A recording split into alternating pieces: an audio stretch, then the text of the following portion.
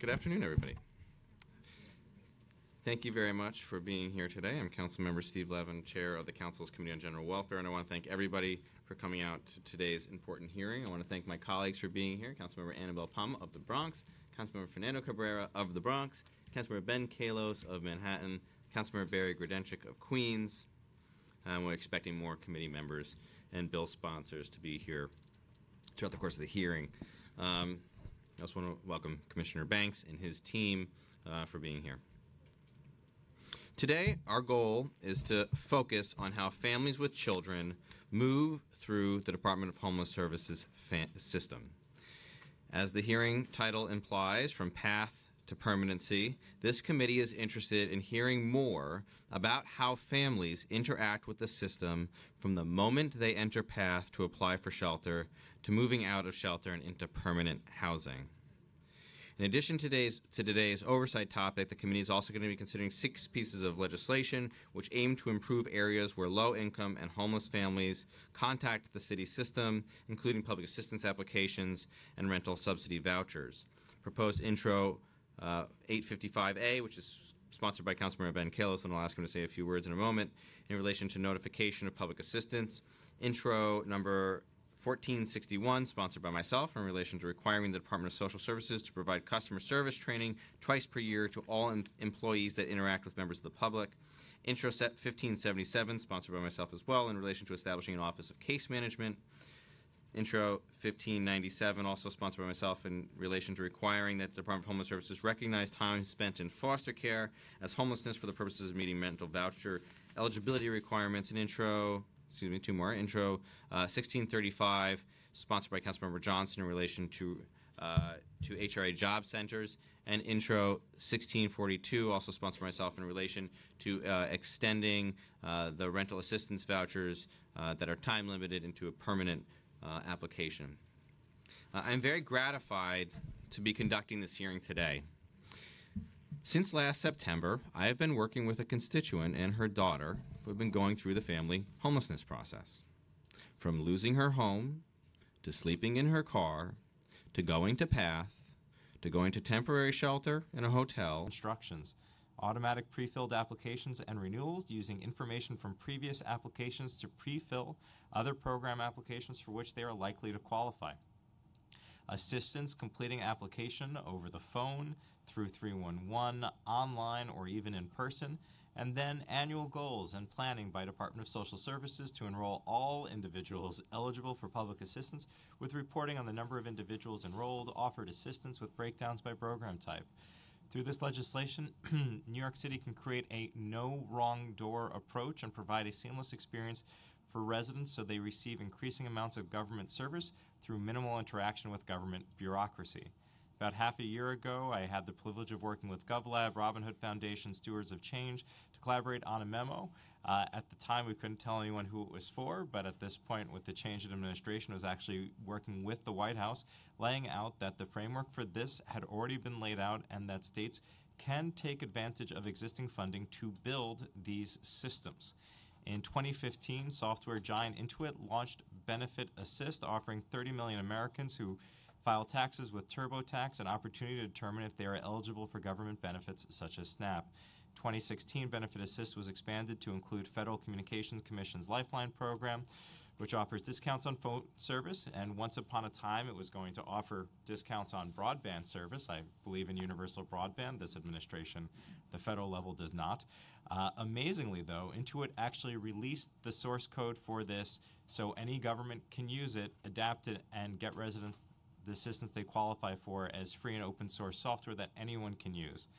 I want to thank almost a dozen folks who are in the audience today and groups that are here to testify. If you haven't already, there are these witness slips that the council will just hold up for a moment, and you can get that from the Sergeant at Arms. Please make sure to complete it. I also want to thank former Comptroller Liz Holtzman, 1199 SEIU, Jacob Solomon from Code for America, Daniel Beebe from Benefits Kitchen, and others who are submitting testimony electronically. And again, I want to thank the chair for his determination to hear this bill after the initial postponement, which was for very good reason. and congratulations on the birth of his child and for taking paternity leave, which more men should be doing. And I'm glad that we're able to get it onto today's calendar. I want to thank the advocates who are here to testify and who have been fighting for this for much longer than I've been in office. And of course, Commissioner Banks for his great work and his openness to new ideas and his support for what we're trying to achieve here. Look forward to today's hearing and getting this done as quickly as possible.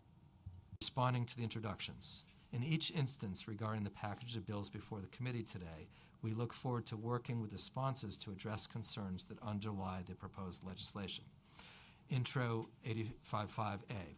The bill would require the Human Resources Administration to determine if public assistance recipients may qualify for additional forms of public assistance. When HRA determines that an individual may qualify for other benefits, the bill would require HRA to notify those individuals that they may qualify for additional forms of public assistance and send those individuals applications with instructions as to how to apply for that assistance. The bill would also require HRA to pre-fill the application with any information HRA already has from the recipient's original application. HRA has undergone significant modernization efforts since 2014 with respect to benefits access. To improve access to benefits and information on a pending or active case, we developed an online portal available to New Yorkers anywhere an internet connection is available. Access HRA is an innovative tool that allows New York City residents to retrieve benefit information and apply and recertify for SNAP and other benefits. This portal allows clients to create an Access HRA account to gain access to over 100 case-specific points of information in real time, including application and case statuses, upcoming appointments, benefits account balances, and documents requested for eligibility determinations. Additionally, clients can make changes to contact information, view eligibility notices electronically, and opt into text messaging and email alerts. Clients can also request budget letters online.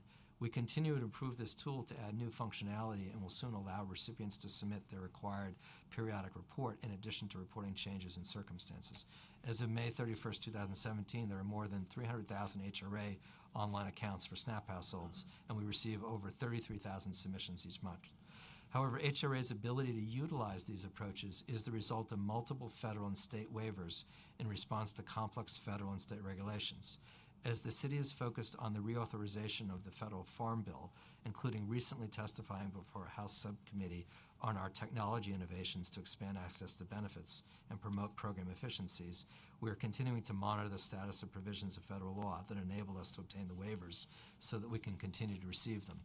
Given the continuing developments in Washington that can impact our benefits and services, we look forward to discussing with Councilmember Kallos and the committee steps that we can take to address the concerns that gave rise to this proposed legislation at this uncertain time. We also want to make sure that the proposed legislation takes into account the greater reliance we're placing on online transactions rather than paper transactions. Automatic benefits legislation, which is why I'm here today. I like the great work you're doing on Access HRA. In your testimony, you state, quote, make sure the proposed legislation takes into account the great reliance we are placing on online transactions rather than paper transactions, unquote. The prior version of the bill included two sections, an F section and a G section.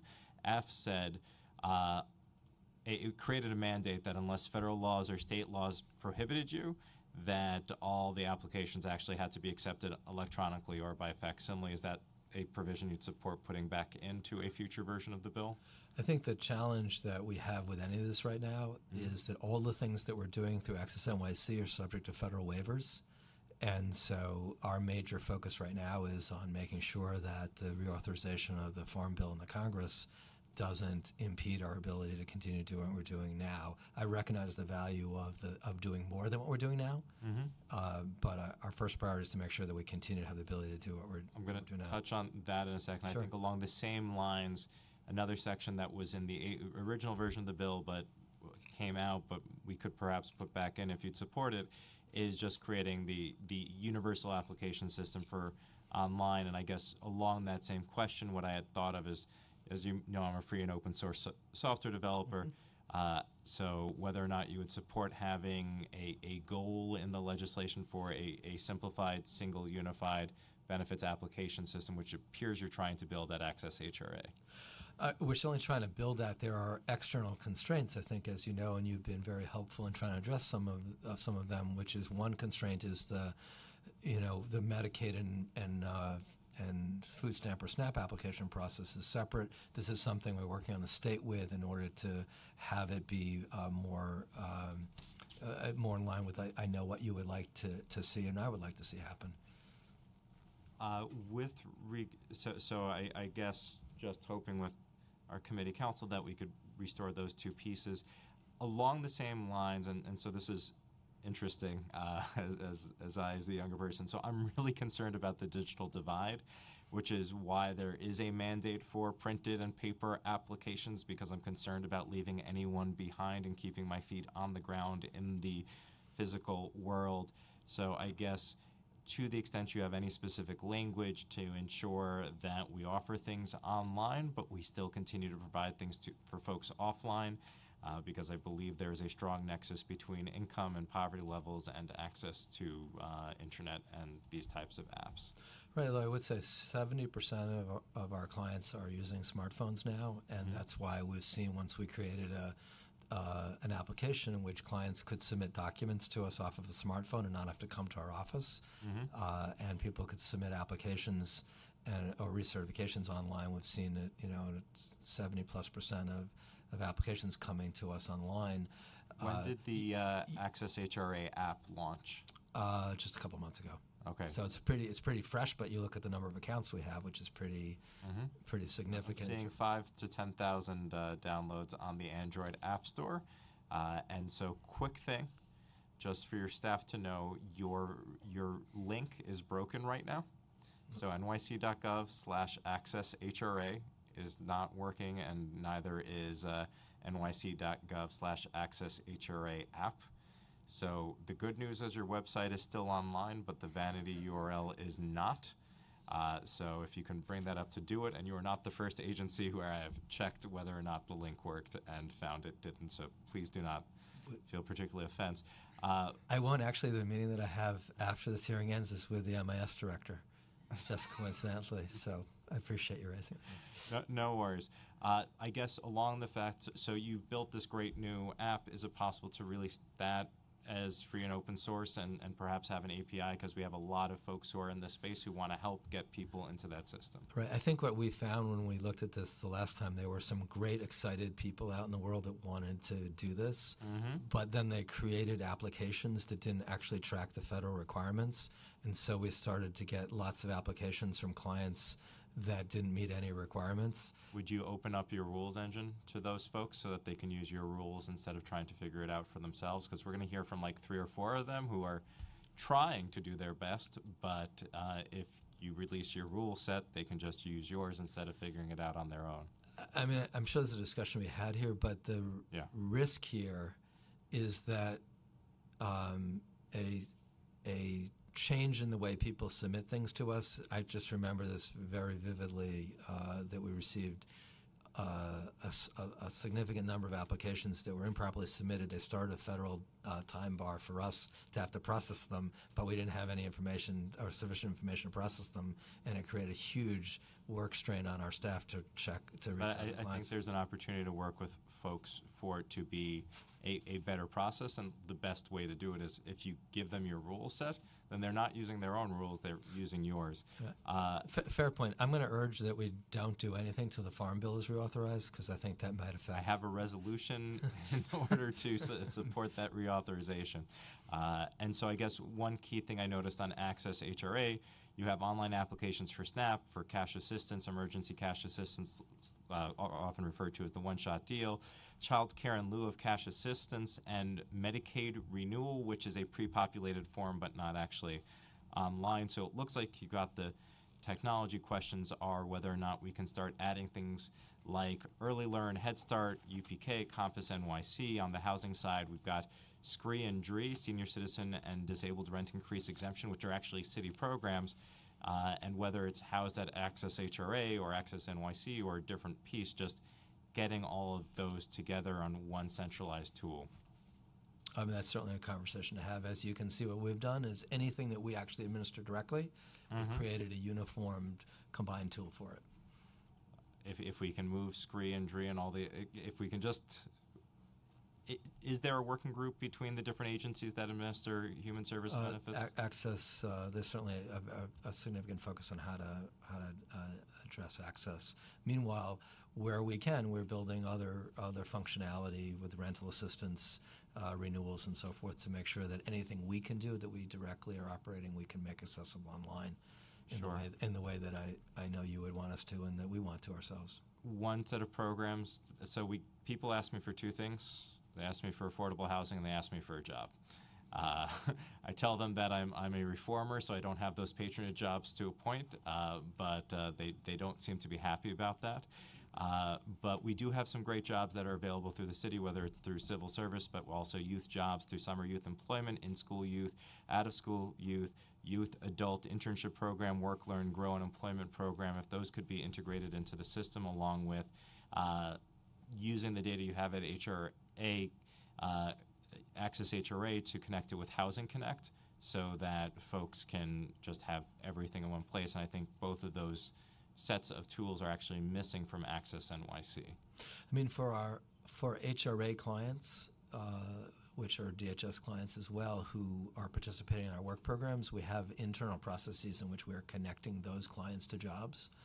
So I think, we've eliminated WEP. So no more WEP program, and we implemented new employment contracts this past April, Career Pathway, Career Advance, and Youth Pathway. And through that system, we're connecting our own clients to jobs. We also have Text to Work, which we think is we urge our clients to participate in our texting service in which we advise clients directly of available jobs. So for our own clients, we have systems to be advising them of jobs. If your constituents are our clients, we should make sure that you're aware of all the methodologies we have for our clients to get jobs. If they're not our clients, I would love to help them too, but my first priority is helping the clients that are on our caseload. Fair. I think this program is about just helping every single New Yorker get every benefit that they need. And so you touched on in your responses and also in your testimony, quote, multiple federal and state waivers in response to complex federal and state regulations. I appreciate some of the conversations we've been able to have. Some of the panelists that will be coming after you, I'm incredibly grateful because they helped facilitate some conversations at the highest level of government. Coming out of that conversation, I collaborated with GovLab, Robin Hood Foundation, Stewards of Change. We put together a legal memo that addressed some of the concerns and even made recommendations for the highest levels of government. And I think one of the things that I keep coming to is that I'm not seeing federal and state regulations that prevent this legislation from being enacted. I have guidance from the President of the United States, Barack Obama, in Executive Order 13563. I have guidance from the Administration for Children and Families at the Department of Health and Human Services with a report that details every section of law and every regulation that permits it. And many states that do not complain to be as progressive as New York City do far more than we do in New York. There are states where senior citizens just get an EBT card in the mail pre-filled. They don't even have to apply. They just get it just like a lot of senior citizens get Medicare, and I think it's 1/3 of the states that have that. So I guess one question is just, we got this memo.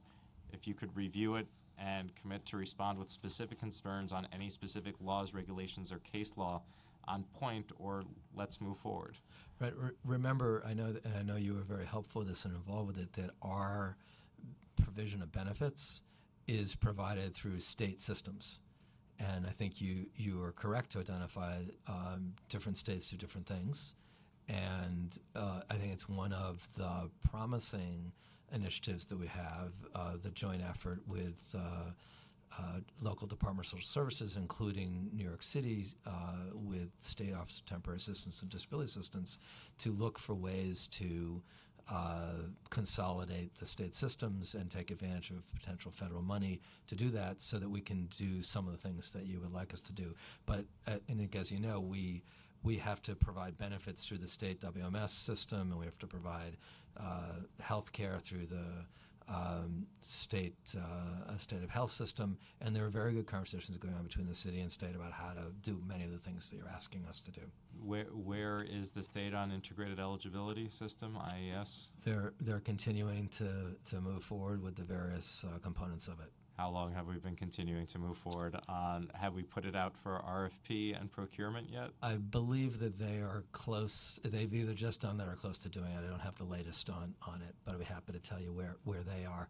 If it was us, I could tell you where we are, but I need to check on where they are. It's been 3 years, 5 months, 26 days, and 15 hours, 24 minutes, and 55 seconds, and I wait with bated breath, but if I was holding my breath, I wouldn't be here anymore. I just have to note for the record that you're not talking about a city agency.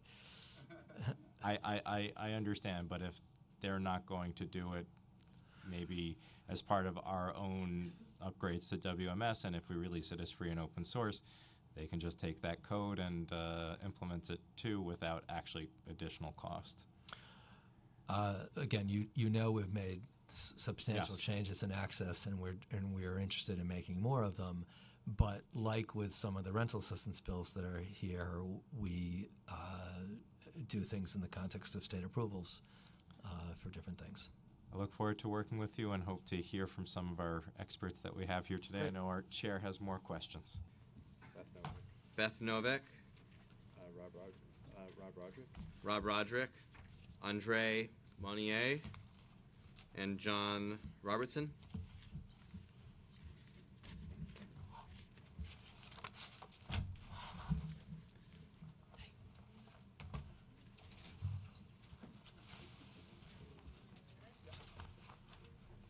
Hi, Jobber.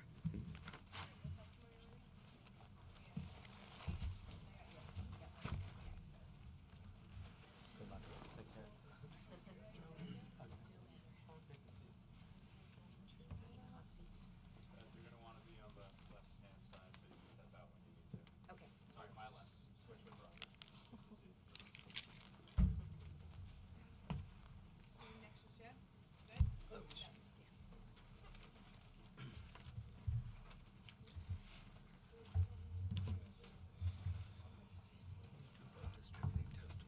Okay, you can go ahead. Thanks. Is this on? Great. Thank you very much. I am really delighted and honored to be here today to speak in support of 855A, the process of applying for assistance. My name, as was already announced, is Professor Beth Simone Novak. I am both a professor at NYU and the head of its governance lab, and I also was formerly the Deputy CTO of the United States and head of open government under President Obama.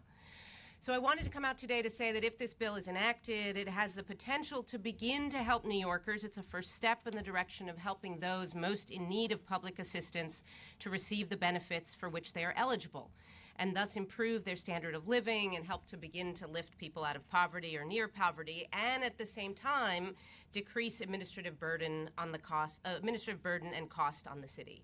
So I only have a few minutes today to speak to you, so thus what I've done is I've prepared and hopefully entered into the record a memorandum dated December 17th, 2017, that I collaborated in drafting, along with a short article that I published in Governing Magazine also around the same time. Both lay out in detail the case for and the argument in favor of so-called automatic benefits, or these efforts to use new technology to simplify the delivery of benefits by reducing and simplifying benefit collection. So both of them explain how, through cutting red tape, we could create more efficient, more data-driven, and more humane government. So I want to introduce them into the record to also show that the bill that's before you today, as you know, was introduced more than 2 years ago and has been intentionally delayed in order to develop a practical and incremental strategy for implementation, the one that you see before you today. The bill is very important because it's estimated, as you know better than I, that 1.7 million New Yorkers are receiving SNAP benefits, but that number represents only 72.5% of those who are eligible. That means that at least 600,000 New Yorkers are eligible to receive SNAP benefits who aren't already doing so, and beyond that, of course, countless other benefits to which people don't even know they are entitled and which they are not accessing. The reason is, I think, that we need to reduce the burden that people face and the stigma that they face involved in obtaining benefits. So by requiring the use of data that government is already collecting, we can simplify the process of determining if public assistance recipients actually qualify for additional forms of public assistance at the time that they apply for one benefit, and pre-filling those forms using information, again, already provided.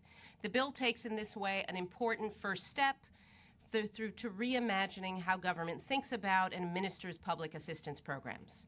So if the bill goes forward from committee and beyond, then New York would be taking a step really to catch up with other states. This was already mentioned earlier today, and I won't go into the detail that's laid out in further in writing in the testimony. But in fact, we would be doing that which Louisiana already does, that which South Carolina already does, that which California already does, in enabling automatic, if you will, pre-filling of forms, automatic renewal of benefits, and simplification of the process. Applications for SNAP, for Medicaid, is that my timing? Is that what that means? Oh, I didn't know how formal the 2 minutes was, so let me just end on that and turn it over to my colleagues then and submit this into the record, and simply end by saying that I think this is a very important first step in making it easier for people to obtain their benefits, and a step that I hope you will take. Thank you. Actually, it's 2 minutes and 30 seconds.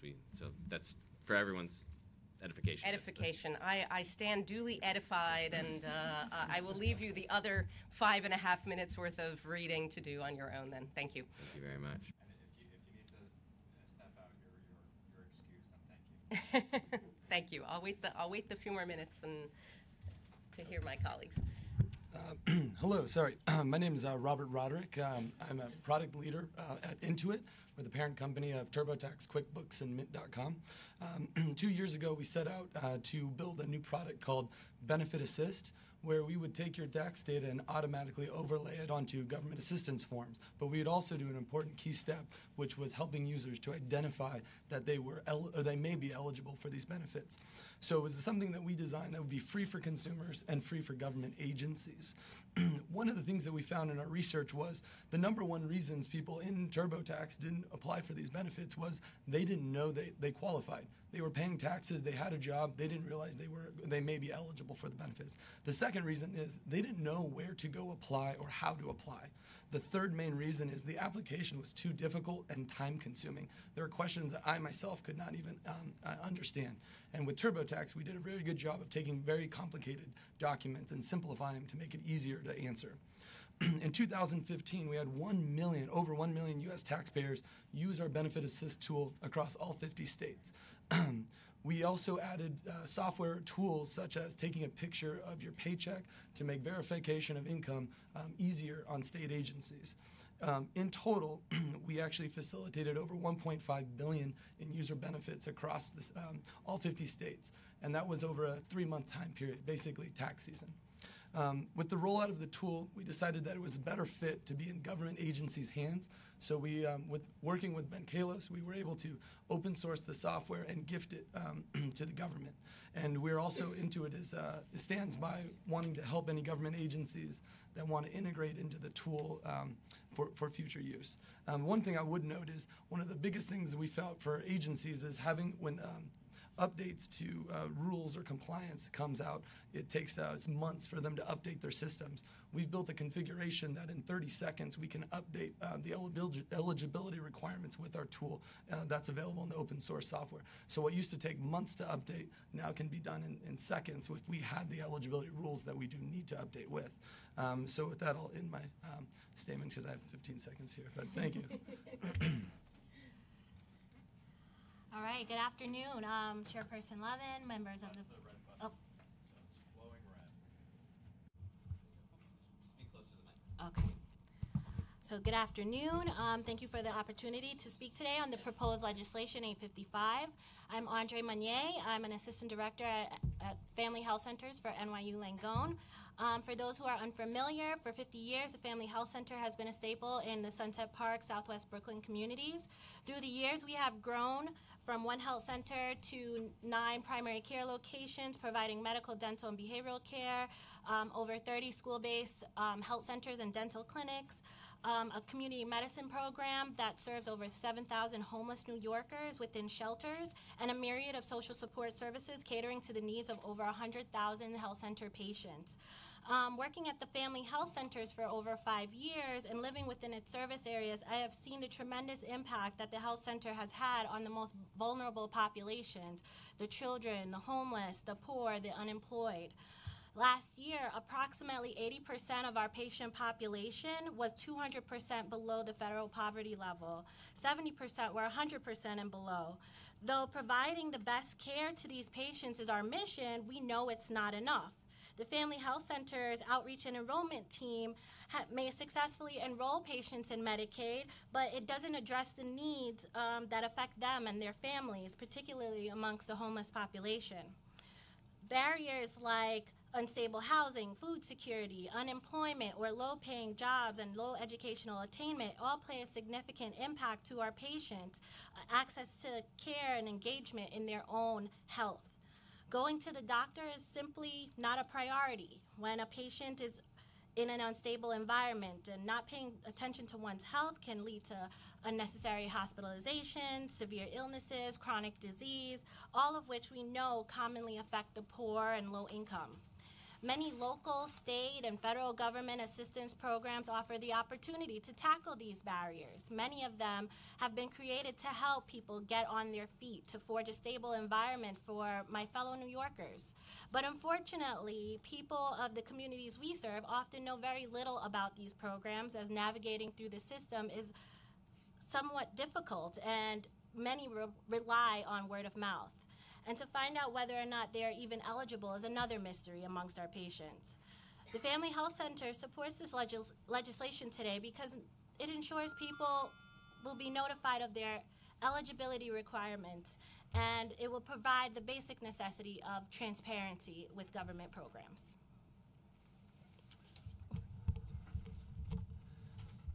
Good afternoon. I'm John Robertson from Columbia University School of Social Work.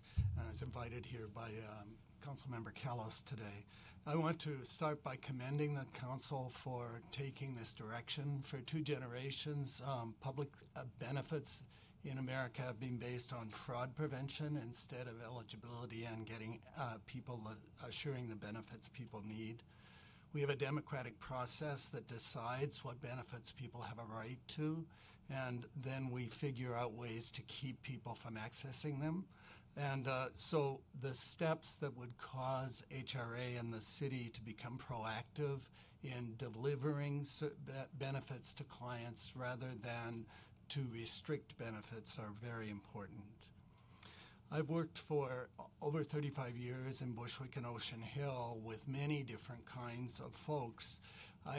Lately I've been working with frail elderly people who get very complicated forms from Medicaid and from food stamps and from HEAP and from housing renewal voucher pieces, with people who have limited sight, who have limited cognitive ability, and they're expected to continue to refill out these forms without annual renewal, a simple unified annual renewal.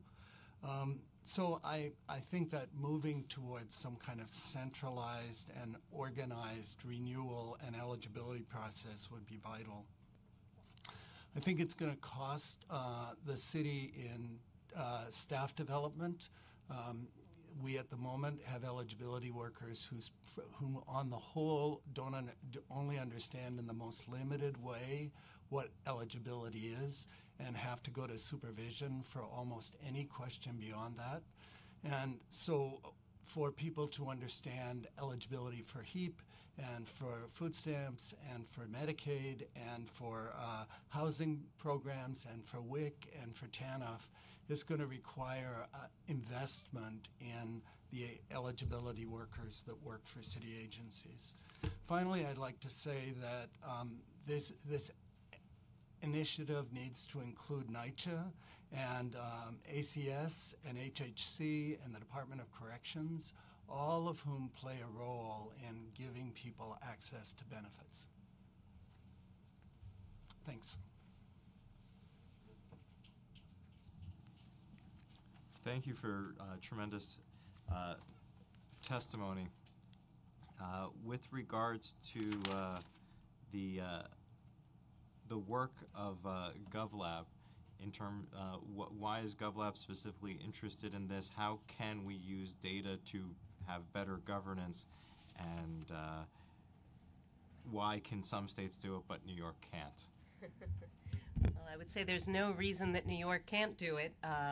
In fact, to the contrary, there is every reason that New York, as other states have done, should be in the business of using the data that it already collects from the forms people fill out that are already stored in databases in the city, to use that obviously to pre-fill forms, to pre-fill renewal applications, and eventually I hope, and where this legislation should be going, is in the direction of making the delivery of benefits through the kind of means testing that software like Intuit has developed make possible, the ability to then deliver benefits automatically where they are owing to people, so that they never have to go through the described process of filling out forms, especially not lengthy and complicated forms. It should be something that we can take care of for people.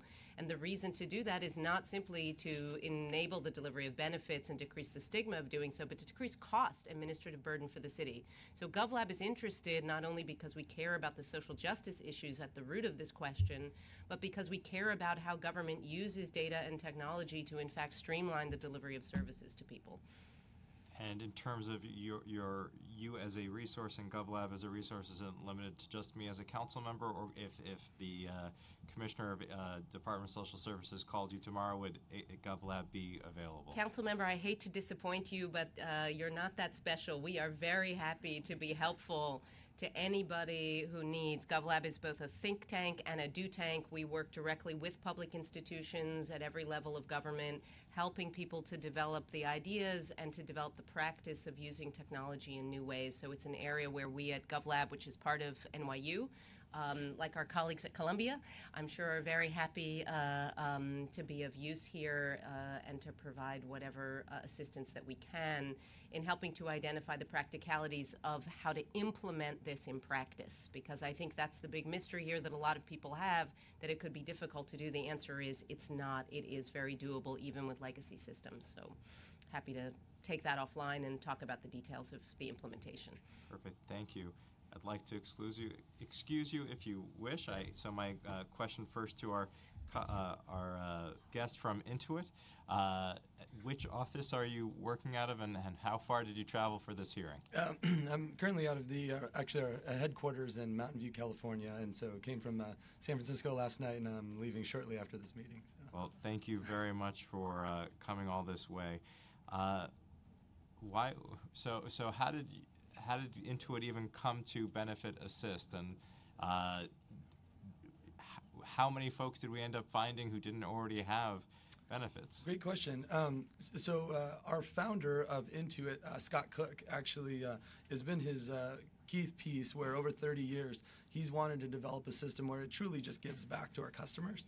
And to that commitment, part of it was how can we help the customers that need it the most using our TurboTax software. And so to, not only for customers using our software, but we also did benefitassist.com. So you didn't even need to be a TurboTax or Intuit customer to be able to use our Benefit Assist engine. Your second question, it's approximately a little over, approximately a little over 1 million people in 2015 that we found benefits for and helped facilitate the filling out the application and sending it to the appropriate agency across all 50 states. Now, we were limited in our ability to be able to understand what happens after the application comes back, which was our ongoing work to partner with government agencies to close that gap and to better build our software. And so the commissioner, the commissioner and I went back and forth. So you've developed your own rules engine based on reading their paper rules, their regulations they write in legalese. If tomorrow the Department of Social Services in the City of New York made their rules engine available, would there be any difference between how their system processed applications and rules from how yours would if you were using the same rules? So if I understand your question correctly, the short answer would be there should be no difference. And part of that is we took the rules that were all publicly available to us, meaning we took every application from the state and also the federal level and made sure to incorporate as much as we could to our knowledge into the system. So to answer your question, yes, it should be a one-to-one parallel with what's publicly available to us. And so, how many hours, or what would you estimate your the number of hours that Intuit invested into Benefit Assist? Oh, it's tens of thousands of hours, I would say, because of the amount of teams. We had an entire team that went through every single application across all 50 states and contacted every single local agency available for benefits to make sure all the information we had in our system was compiled across all 50 states. So it was a very large effort on Intuit's part. I never asked this question. I'm sorry, I'm curious. Which took more time, the code or the discerning the regulations? The regulations was actually the 8 months of work. The actual code only took us about 2 months total, once we understood what we needed. And how many developers did you have working on it? 3. So, so if New York City wanted to do that, would we have to pay Intuit for it to take your software and your intellectual property? No, we've open sourced it, so it's 100% free to use. And we've also, Intuit has stated that publicly that we'd be more than happy to assist in the integration of that system. So tomorrow, if Department of Social, it's available. I've downloaded. I've looked at it. If tomorrow Department of Social Services for the city or New York State or another jurisdiction in the city, state, or in another country said we want to use this, I'm the only one who gets it, right? No, it is free and open to anyone that we want to encourage anybody that wants to use it. And that's something we definitely didn't want to have behind closed doors at Intuit. We wanted to gift it to anyone that wants to use the engine for these benefits. Do you recall the URL to if somebody wants to download it because they're watching it at home, or if they want to test it out? Unfortunately, I don't have it with me, but off the top of my head. But I can send you the repository link. So I believe it's on a GitHub repository hosted by the federal government at the Medicaid, by the offices, the Centers for Medicare and Medicaid, as part of a larger conglomerate group of software. And so I think last but just certainly not least, I just want to thank you for making the code available to everyone and encourage other folks to deal with it. I want to move on to and just thank you for your collaboration. I think one of the concerns I had when we started was, could we build an infrastructure that could process this many benefits? And the answer is not only yes, but now the code is free for anyone to change. I looked at it. The code is more elegant than perhaps I thought it was more beautiful than the Grand Canyon. I did not cry when I saw the Grand Canyon. I cried when I saw their code. I want to thank NYU Langone for testifying. Help me understand this. So in your testimony, Moni, you are saying that medical care just isn't enough and that people actually have other problems that affect their health? It's not affecting their health, but honestly, it does. If you don't have a stable place to live, then your priority is actually not coming to the doctor. It's securing your housing. It's if you don't have a place for your daughter to go to daycare, then your priority is being home with your daughter as opposed to going to the doctor. It just presents itself as barriers. Not that they don't know that they might have a health issue that they need to take care of, but it's, do they have the opportunity to do so? If, in terms of, I'm a big advocate on food and health. Is there any link that NYU has found or that you're studying or interested in studying between the impacts of having access to food and SNAP and whether or not folks are able to make healthy choices in terms of eating? Because you've got 1,000 calories here, but it's got high fat, high sodium, and it's in a can, but there's 200 calories over there, but it's healthy calories that might be more. We do, health education to all of our patients, and we counsel them on nutrition as well. Sometimes making that choice isn't as easy as that. Some of our patients lack the knowledge. we serve an area of many immigrants. We have, Chinese, Spanish, Arabic population. They're more culturally in tune as opposed to, what is the correct way to eat healthy. So, try telling a Chinese person not to eat white rice and have them, eat brown rice instead. Sometimes it's very difficult to make that change in their behaviors because cultural norms are more valuable to our patients as opposed to, what's right to eat and what's not. We are studying our population in different aspects. We are working with the School of Population Health to do some studies on how we can help them, but we do have these things that hold us back. If this legislation were passed, would that allow you to offer people additional benefits beyond Medicaid through your services? Yes, so it would allow our patients to, yes, it would. It would link, especially our homeless population. We have outreach and enrollers that go there to help enroll them in Medicaid, but they don't know, what else they're eligible for. They don't know the opportunities that they have. This would allow them to be knowledgeable of what is out there for them, what they can take advantage of, what they qualify for, whether or not they're eligible. And not just for the homeless, for a lot of our low-income population as well. They are not aware. They only know what they hear at their community centers. They only know what they hear from their friends, their neighbors, and they are not reaping the benefits that they can. And so I want to thank Dr. Robertson for being here and testifying and actually putting a point on it about fraud prevention.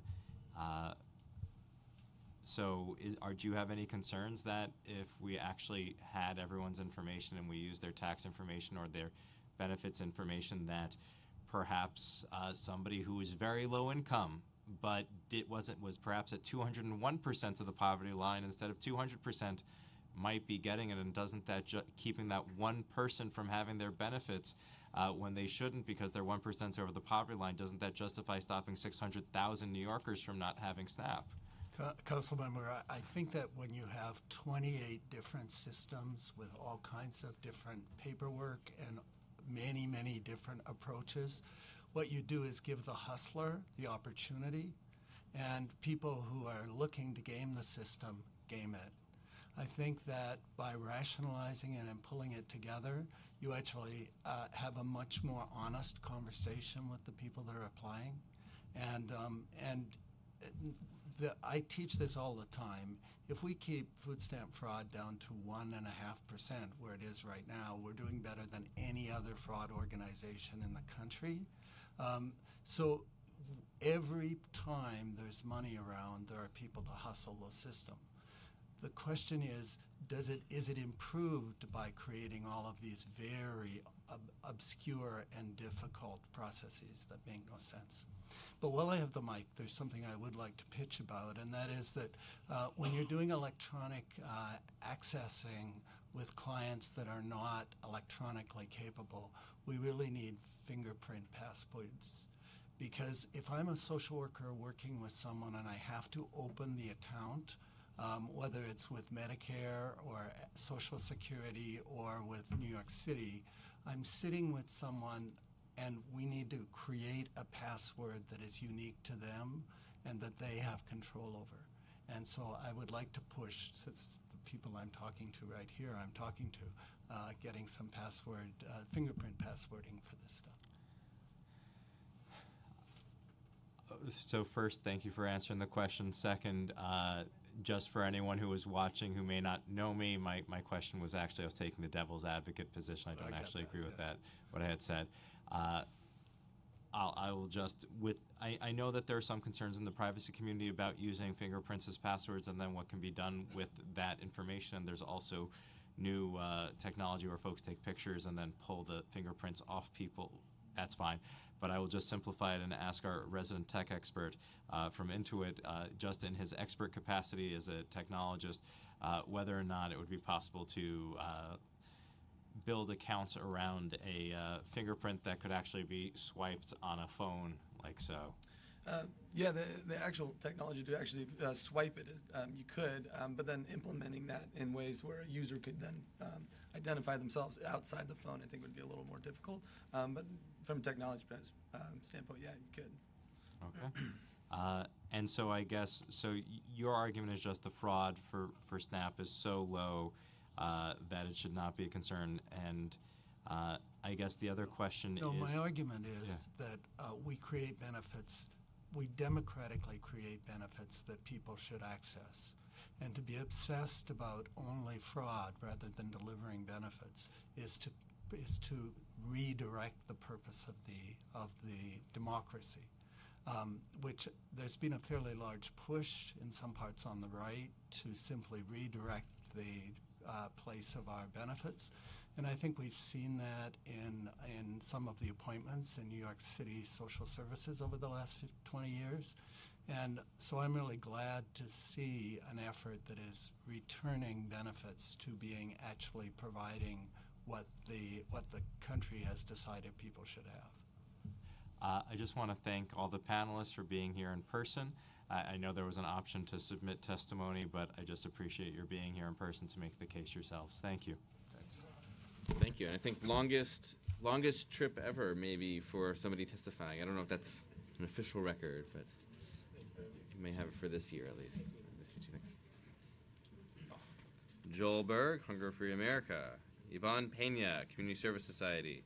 Emily Moran, Single Stop, and Matt Bishop, Open City Labs.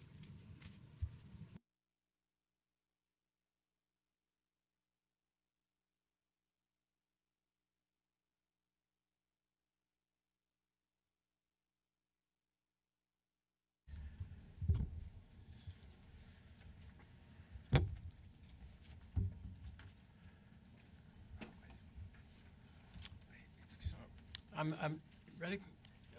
Thank you, Mr. Chair. I'm Joel Berg, CEO of Hunger Free America. I look forward to the New York Post headline tomorrow. Liberal Council Chair condemns Bushwick hipster funky people. And I want to more seriously thank you and Councilman Kallos for all your leadership on getting more funding for hunger programs in the budget. I don't have a lot to say about homelessness. I mostly want to praise Councilman Kalos's bill, but I do want to say the federal government, the state government, the city government, and the real estate industry all have to be held accountable for our homelessness crisis, but so does every New Yorker who's ever opposed a homeless shelter, affordable housing unit, or supportive housing coming into their neighborhood, particularly my progressive friends who claim to be so anti-Trump and pro-refugee they should put up or shut up. Anyway, on to Councilman Kalos's bill. He's absolutely right. We've been working on this together for years. I actually have a chapter in my new book on this very topic, the idea of making it easier for low-income people to access government services. Economists often talk about opportunity costs when it comes to wealthy people, but don't respect the time of low-income people. And the truth of the matter is, this society is losing billions and billions and billions of dollars a year because low-income people are waiting online at social services offices instead of working or taking care of their kids or studying, etc. Just to get uber wonkish for just a second, is I think it's important to distinguish what the city can do on its own versus what we need the state and the federal government to do. Right now, under federal law, you have to have a separate interview just for SNAP food stamps. The city doesn't even manage WIC clinics. That's managed by private entities on behalf of the state. To file for your income taxes, you have to go through the federal IRS. You can't go through a city agency. So that's one reason we're working with members of Congress, and we'd love your support of this, to get authorization perhaps in the next Farm Bill for a pilot project that actually makes it easier for the city to do this. And certainly the commissioner's right, this has to go through a state system, so and by federal law, it's really the states who are empowered to run many of these programs due to the wishes of Southern segregationists who basically won't, in the House and Senate years ago, who wanted to be able to ban certain people getting these benefits. But at the city level, you're absolutely right. There are 1,000 things the city can be or should be doing on its own. I respectfully suggest the biggest problem isn't the agencies under this jurisdiction, this committee. It's the other city agencies working with HRA to do this and really having a seamless system. Other states do it. There's no reason we shouldn't do it. I just want to push back a little against the suggestion of fingerprinting. We just want a multi-decade battle to stop the process of criminalizing this. I understand people weren't suggesting that we criminalize it, using it for a different way, but the message would be criminalization. We just get Arizona to end finger imaging for SNAP, for goodness sakes. Let's not bring it back here. Thank you.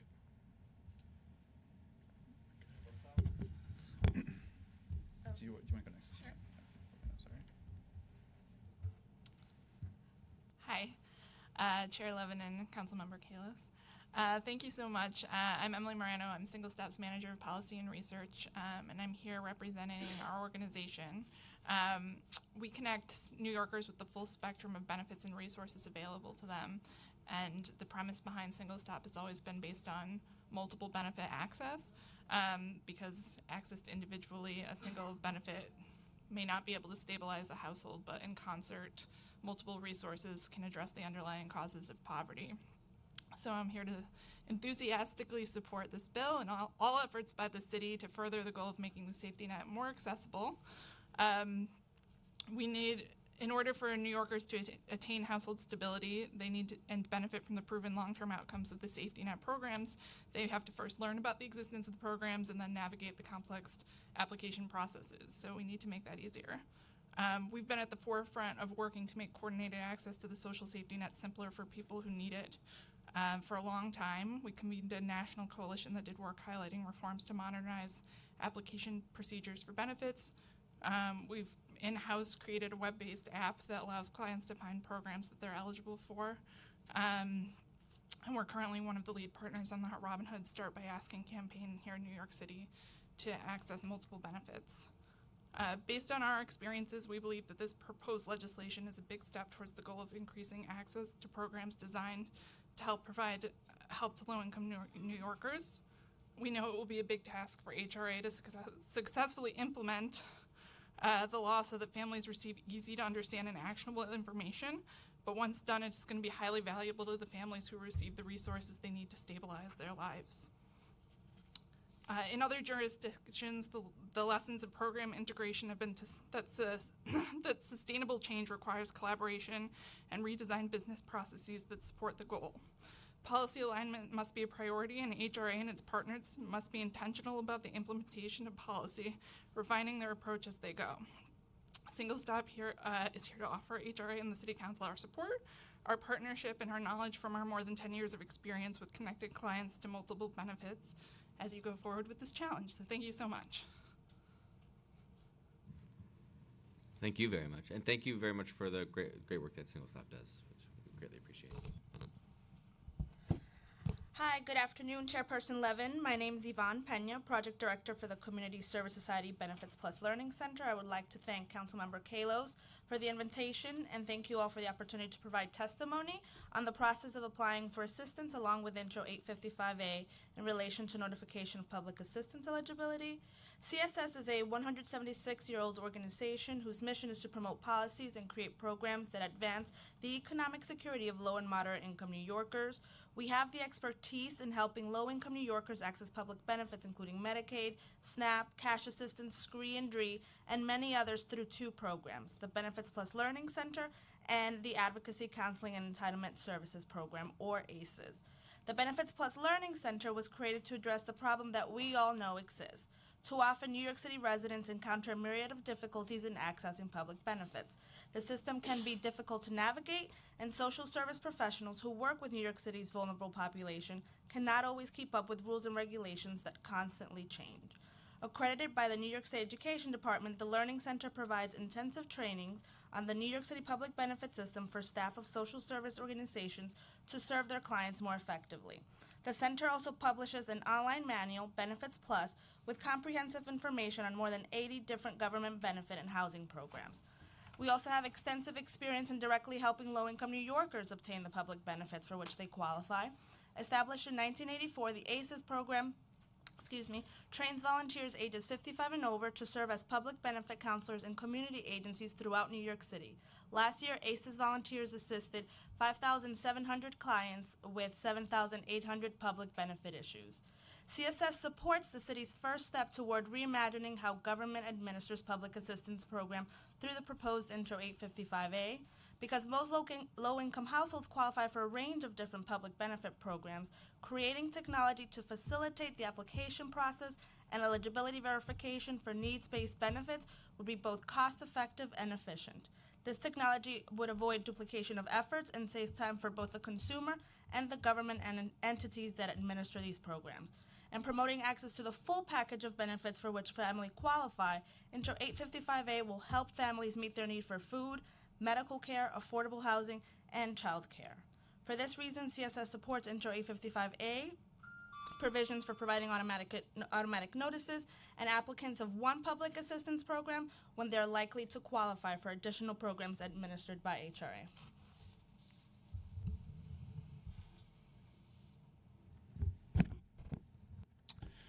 Good afternoon. My name is Matt Bishop. I'm CEO of Open City Labs. I want to thank Councilmember Ben Kallos for his leadership on the automatic benefits legislation and many other technology-related initiatives. And I'm here to ask the City Council and HRA to support this critical legislation because everyone deserves quick and efficient access to government services and benefits. As you all know well, quality programs are only as effective as they are accessible. Nationally, $80 billion in government benefits goes unclaimed by people who are eligible every year. And the downstream effects of this are increased hunger, poor health, and a missed opportunity to help people reach their potential. I want to recognize the leadership of Mayor de Blasio, the Commissioner, Matt Klein, and Ariel Kennan. Making city services more accessible has been a major focus of this administration, and programs like Access NYC have received national attention. This legislation builds on existing initiatives and raises the bar even higher. Streamlining access is a critical next step in addressing inequality in New York City. My experience working at Volunteers of America, a nonprofit that contracts with HRA and over 20 other agencies to provide social services, has showed me that these government benefits can be a lifeline, yet the process of applying for these benefits is both tedious, and clients often have to repeat the process as they move from agency to agency. In addition, the burden on staff is enormous. I founded Open City Labs to make it easy to apply for government programs. As a technology entrepreneur, I know that applying for government programs and services can be almost as easy as ordering lunch on Seamless. Technology can make the implementation of this legislation not just possible, but it can also reduce the paperwork for case managers. Every moment of unnecessary paperwork that we can save HRA employees and case managers is a moment of opportunity. These are the moments of human connection between case manager and client that are opportunities for self-discovery and self-healing that empower clients to take the next steps to self-sufficiency. Thank you. Thank you very much to this panel. Unfortunately, I have to leave, but I'm going to turn it over and leave in the capable hands of Councilmember Kallos to close out the hearing. There are two more panels after this panel. I will, I assure you, because everything is online, I will be watching your testimony for the next two panels tomorrow when I come into the office. But I greatly appreciate all the work that you've all done. And I thank you very much for your patience in being here, and I greatly appreciate your testimony. So, I apologize, but I'm unfortunately due at another appointment. So, thank you. A quick question for Community Service Society. So you have a Benefits Plus system. I'm curious whether or not you built that in-house or if you're using Aunt Bertha or another product similarly for single stop. For both of you, how are you screening people, and how would this legislation change the work that you do, and how much of it is spent doing paperwork versus actually just helping people manage their lives? Sure. So the first program, the Benefits Plus Learning Center, is actually not a system that you can input information and gather data on a client to figure out if they're eligible. Instead, it's actually an online manual, and we provide training services to agencies who want to know better how to navigate the public benefit system so that in turn they can better help their clients. We do actually have what we call a SNAP calculator, and that calculator is free. It's available to everybody. In New York in New York State, people can put in information and find out, one, if they're potentially eligible for SNAP benefits and about how much they would be eligible to receive. Our current volunteers, they do an intake with each client. So the ACES program, that's the program that actually helps clients access benefits. They do an intake, they find out specific information for each client, such as household ties, income, and they try to do their best to navigate across all programs so they could streamline for the client a way to know which benefits they could be eligible for. A program like this would help us immensely because it would allow us access to applications, to different programs without having to go here and then here and then here. So this technology, if it does come to fruition, would be great. Would be a great addition. Yeah, our technology has a screening component. It screens for 5 programs. Well, 5 if you count health insurance as one right now. In 9 states, including New York. So the system itself does the full rules engine that the government also does once they submit the application. The dream would be that clients could just enter their information once somewhere, and then that information is captured and provided to whoever needs it to provide with the program that they need. I think that this legislation is a good first step towards clients understanding what they are eligible for and looking at the forms and seeing what they want to do. They'll probably still need guidance of a caseworker in a lot of cases, but anything that can help make the process smoother, I think, is important. And if I could just interject here, one thing that CSS does is we are also navigators. So we help New Yorkers enroll in healthcare. So we envision this system being like the marketplace. And although we do know that it's a tall order, but we do want to pose it to the council to partner with state and federal government to make something like this so that it streamlines benefits across all different areas. So not just local, but state and federal. I like your idea so much. We suggested to the federal government that for the 17 states that didn't have marketplaces where the federal government had created it using healthcare.gov, that they build that in. And actually, I will give that letter to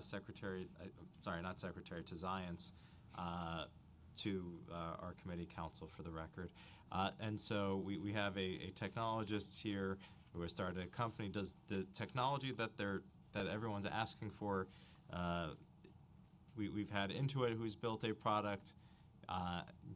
Do you have a similar product that could handle this situation too? And how hard is this technology to build if we would just make the rules public? Open City Labs is focused on the process of populating the forms with the information needed. So the client information can be entered by a social worker once. They select the programs that they're interested in applying for on behalf of their client, and then those PDFs would be populated and auto-faxed to the agencies in question. We're also looking at kind of like a telehealth component where social workers and navigators could connect with people via text message and guide them through the applications, and our software would pull the data into the forms through kind of like a conversational form.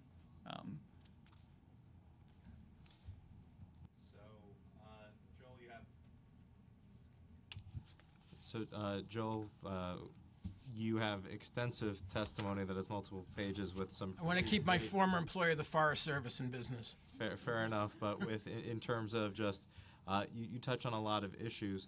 Can you talk a little bit about the reduction of bureaucracy, and is that perhaps one of the reasons that we see what people would generally classify as red states as leaders in this, Louisiana, South Carolina, it's hard to say that this state isn't as progressive as they are when it comes to. So why are they ahead of us, and is that actually something they're seeing? Well, technology, as you know, is neutral, value neutral, and some states have used technology for evil purposes. Some have used it for evil and mixed good purposes, and some have used it for good purposes. There are some states that their main purpose in reducing bureaucracy has to been, reduce the state workforce and basically crush public employees' unions. In some cases, their goals of reducing bureaucracy coincide with the goals of progressives of increasing access to public benefits. And in some places, they've had on paper what looks like access, but really, we're going to let you call in, but the call centers never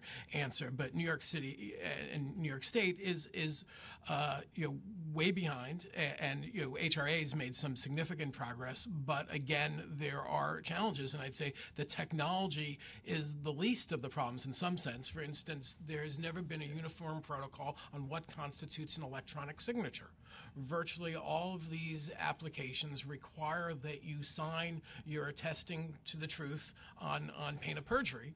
And I don't think there's an agreed upon set of protocols at the state, federal, and city level of what constitutes an electronic signature. In a sensible world, you would have one electronic signature that you check at the bottom that everything I've said for all these programs is accurate, and that one signature is good to go. But I don't think that's the case now under federal, state, or city law. And that'd be great progress. And we're talking a lot about what the people have to provide and the financial information, but also other information. To me, it is insane that it is incumbent on the citizens or the residents to submit government documents to the government. And the place you're going to live changes, your income changes, the place you were born, unless you believe in reincarnation, never changes. And so the fact that every time you have to resubmit an application every year, every 6 months, you have to reprove where you're born, you as a citizen provide a government document to the government, seems insane. It should seem that there should be a protocol with good safety protocols and privacy protocols that to protect that information, and the government should sort of, okay, you were born here, we've asked once, we never have to ask again. What was your question? Politicians aren't the only ones who can pivot. It's fine. And so we were, in your testimony, you mentioned the fact that it reduces bureaucracy, which is why some conservative states have implemented it. You also put up the additional argument that some might argue creates more reliance on big government and such that people would never. We'll just continue to rely. What say you to that? Even though that's a load of go online and watch. That's a load of hypocritical bull. One of the most prominent proponents of that line of reasoning is the Speaker of the House, who's been on a government payroll nearly his entire life, who after his father died, he received SSI survivors benefits, arguably welfare benefits. And let's be clear, the American right isn't against big government. They're against big government for people who don't vote for them or don't give them campaign contributions. When it comes to corporate welfare, tell us what you really think. Yeah, when it comes to corporate welfare for massive agriculture concerns run by huge corporations, they're all for ever bigger checks. When it comes to defense contractors building products we don't need for wars we shouldn't be fighting, they're all for it. When it comes to tax breaks for their buddies for their second home, they're all for it. So this argument that they're against big government is ridiculous. There's not an iota of evidence that programs like SNAP increase dependency.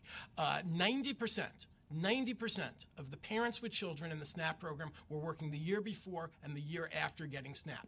83% of the people in the SNAP program are children, people with disabilities, or senior citizens. The arguments from the right are just a lot of crock. The SNAP program supports work. Now, low-income people like me, they think the best answer to poverty should be a living wage job. But as long as our economy fails to do that, and as many of the opponents of SNAP fail to support higher wages, it's entirely hypocritical for them to oppose allowing, to basically call for allowing people to starve, which also goes against their professed Christianity, I must add. You mentioned a HOPE account. What is a HOPE account? The idea is taking on what you've proposed and even going the next step of allowing every single program to be combined into one program, accessed by a smartphone. You'd be able to access your EITC benefits, your SNAP benefits, all your social service benefits, not only apply for them by a smartphone, but manage your benefits by a smartphone. If there are any government savings programs like an individual development account, you'd be able to manage them there. Now, there are some say, well, this putting them all in one place would make it easier for the right to cut them all. That's ridiculous. The right doesn't need our help to propose massive cuts in social service programs. I say to my progressive friends, that's like two people on a firing squad saying, do you want to ask for a cigarette? And the other goes, no, I don't want to make them mad. You know, the president has proposed bigger cuts in the social service safety net than even proposed by Ronald Reagan, $192 billion in cuts to social service safety net. So the idea that we shouldn't propose progressive reforms because we're worried about them being hijacked by the other side is preposterous. And I do note, I call very specifically, if this does reduce the jobs in the social service bureaucracy filling out forms, I support every one of those single jobs being maintained as a unionized job, but instead of filling out meaningless forms, they can help people access housing. They can staff a universal pre-K center. They can staff a job training center. We don't need to have low-income people, the only people in America unaffected by the technology revolution of the last few decades. Thank you very much. I urge folks to read the testimony online and excuse this panel. Thank you for your patience. And our next Alexandra Brandis from Lenox Hill Neighborhood House, which is a settlement house in my district. I want to thank them for joining us through a very long day. And thank you for also offering some assistance. Lenox Hill Neighborhood House actually has a women's shelter that they run on Park Avenue at the Armory, which we try to do what we can in my district. We also have Olivia from New York City Veterans Alliance, Alana Duffy from Pathfinder Labs and New York City Veterans Alliance. And again, thank you for your patience on what is a long hearing. And then we'll have one more panel.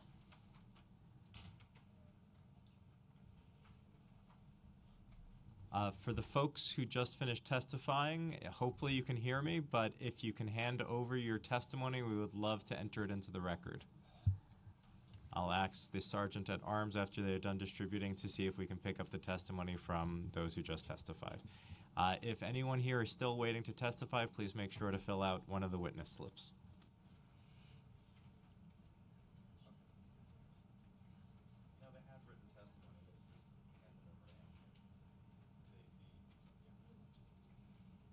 Please begin. Thank you, Councilmember Kallos, for the opportunity to testify about proposed legislation 855A. My name is Alexandra Brandis. I'm the supervising attorney of the Healthcare Access Project at Lenox Hill Neighborhood House. As Councilmember Kallos pointed out, Lenox Hill Neighborhood House is a settlement house on the east side of Manhattan that has provided integrated social services to low-income New Yorkers for 123 years. When clients contact our legal advocacy department for assistance, they are screened for public benefits. Frequently, clients are receiving none or only one of several public benefits to which they are entitled. For instance, a senior contacted our office for assistance because he could not afford to buy his asthma medications. This resulted in hospitalization and severe health complications. Although the client received the maximum SNAP benefit, he did not know he qualified for the Medicare Savings Program, Extra Help, EPIC, or SCREE. Had he been informed of his eligibility for these programs when he first received his SNAP benefits, he might never have been hospitalized or had irreparable health damage.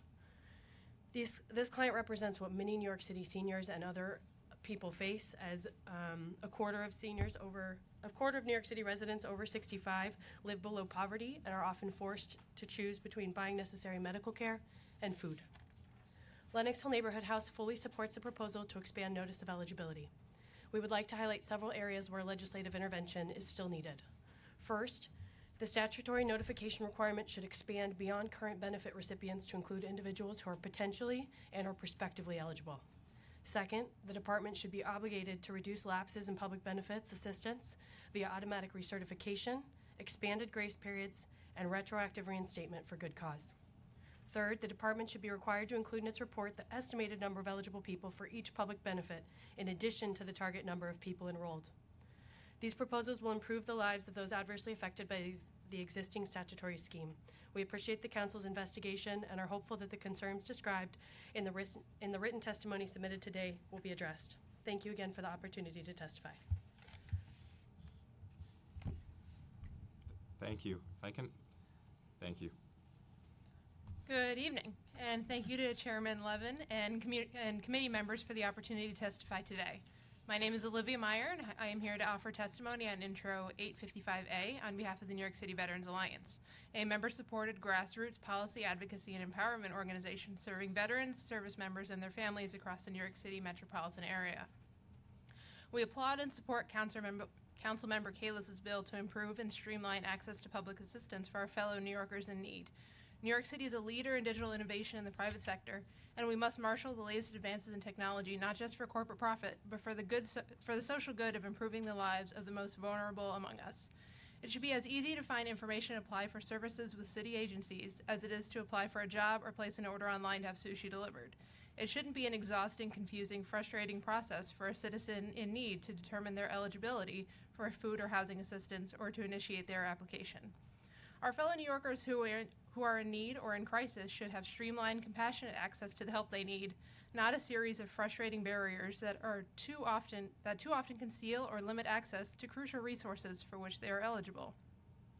My organization has advocated for improved access to resources for veterans of the United States Armed Forces and currently serving members of Reserve, National Guard, and state militia forces.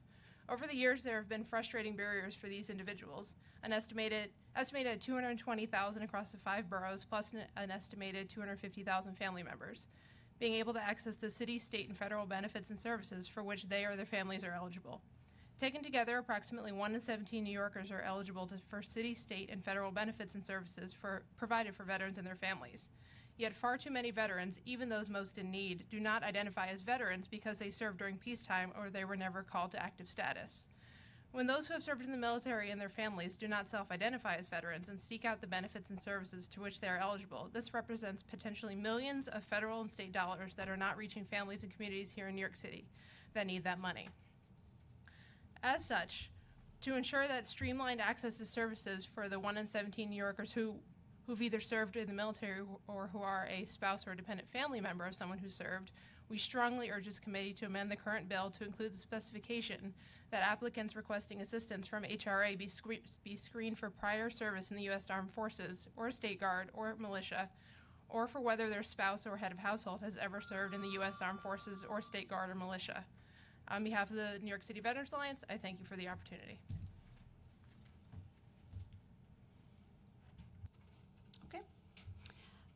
Council members, please first allow me to thank you for proposing and supporting this initiative and for hearing the testimony of the efficacy of this proposed program.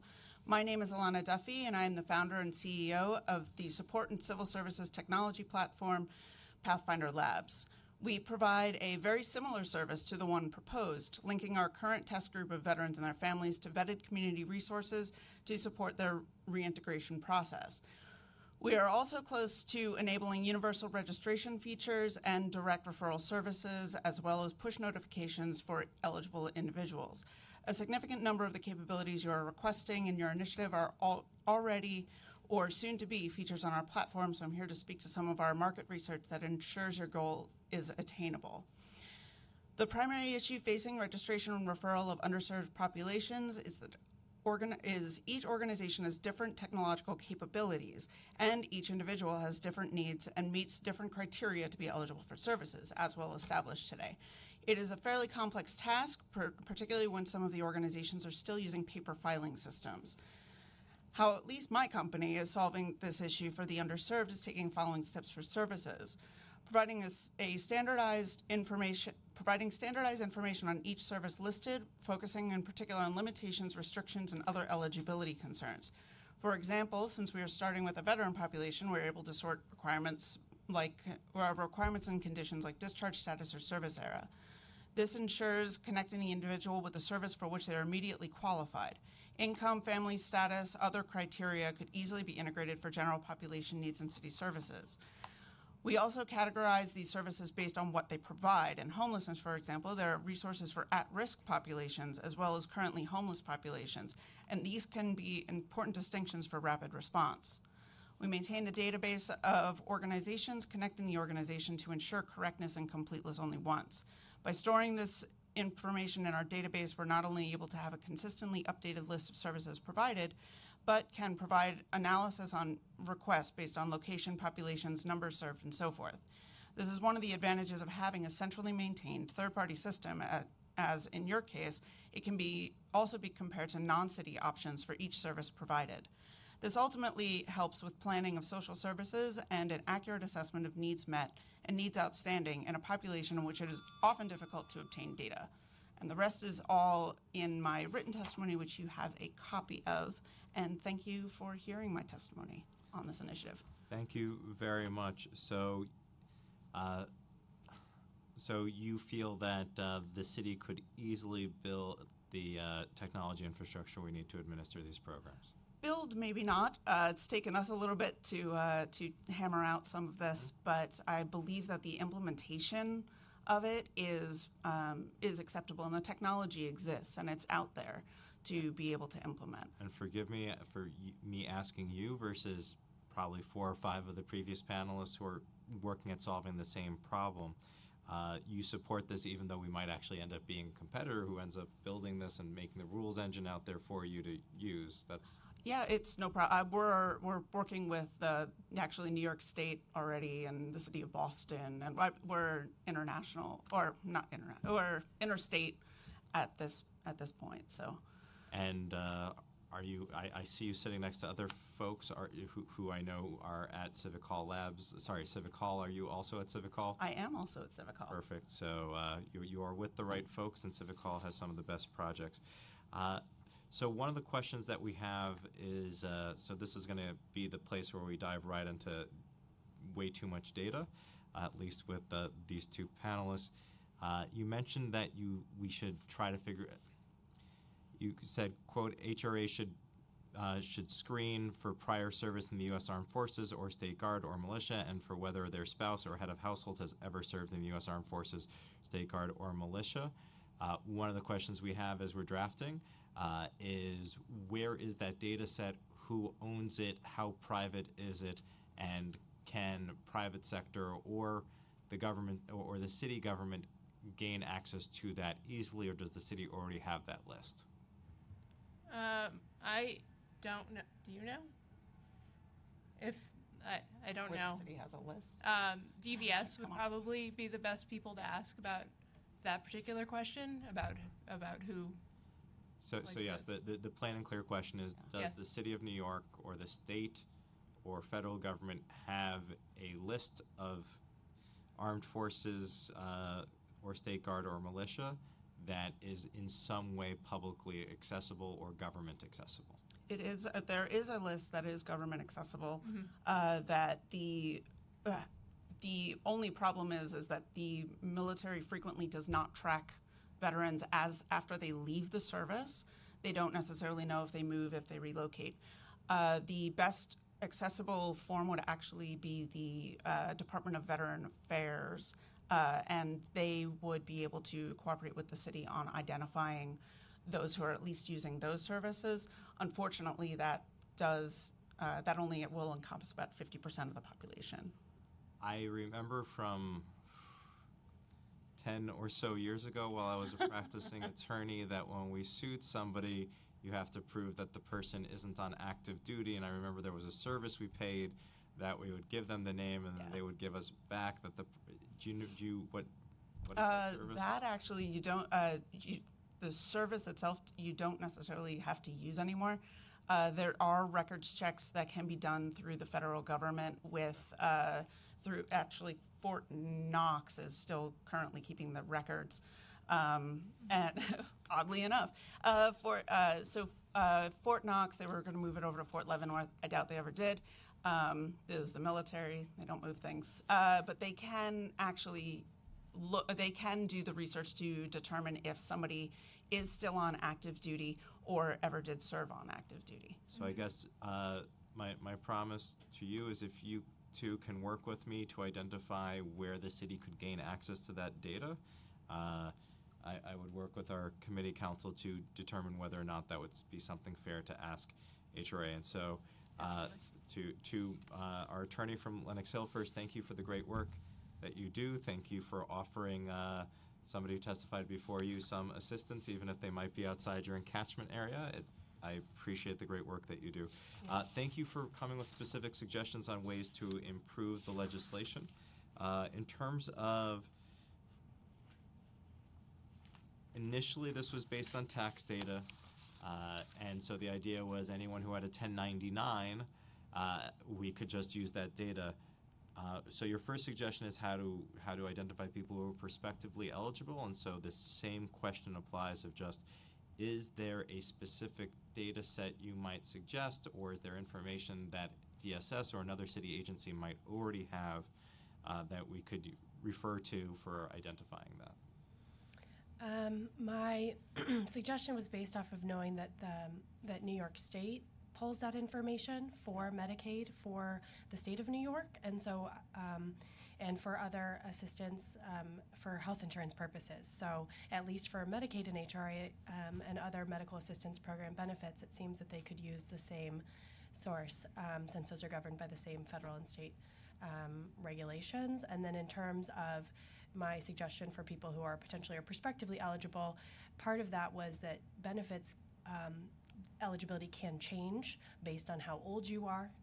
And so, if somebody applies at 59 and they're turned away, but at 60 they may be eligible if nothing else changes, that might be helpful to know, because some benefits do vary depending on how old you are. And so I think that's something that could be really useful to know that, oh, you're not eligible now, but maybe in 6 months with this income you would be, because when you're 60, things are a little different. And so that was that.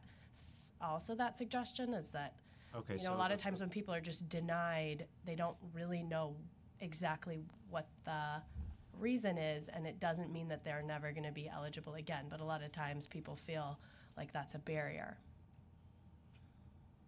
I appreciate the hearing process, so you're correct. A denial is a data point, and a denial is not permanent in time. I think a lot of us think as a denial as like that's, when you think technology-wise, that's a bounce. That's no longer a customer, but to then see that data point as this person is not valid now as a applicant, but they might be in a year, 2 years. So I think I like the idea, and we will see about amending in terms of saying that we should keep the information to use that for future benefits, because also the scree and DRE law changed. Exactly. And we changed it from 25 to 50, so if somebody applied and was denied, we could send them the an update being like, hey, 2 years ago you had this income, you didn't qualify, but we changed it. Thank you. Okay, that is helpful. Mm-hmm. Automatic recertification, if there's any jurisdictions that currently do so. I did not come across it in my research in 2015. If you have it, I can look into it and let you know. Yes. The 90-day grace period for recertification, again, if there is an existing waiver that another state has, and we believe we can get it from this administration. The good cause, so is there currently a practice where HRA allows for reinstatement of lapsed benefits or retroactive?